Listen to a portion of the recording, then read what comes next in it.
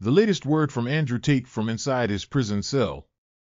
The following message was distributed to Andrew Tate's email list on Sunday, February 26th.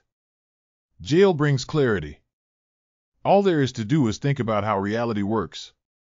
No man became a world-level opponent on accident. Excellence doesn't just magically happen.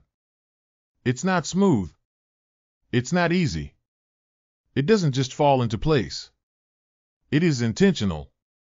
You will not meet who you need to meet by accident. You will not have everything you want in life naturally. You must will it into existence through sheer grit.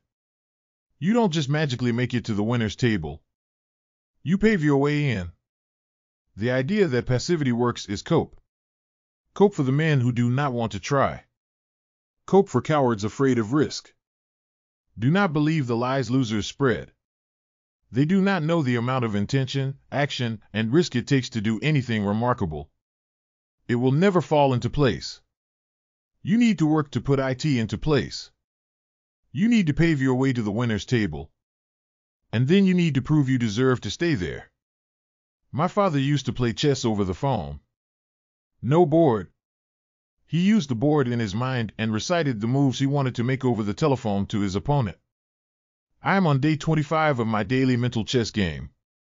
I lost the board position on move 16 today. It is not smooth. It is not easy.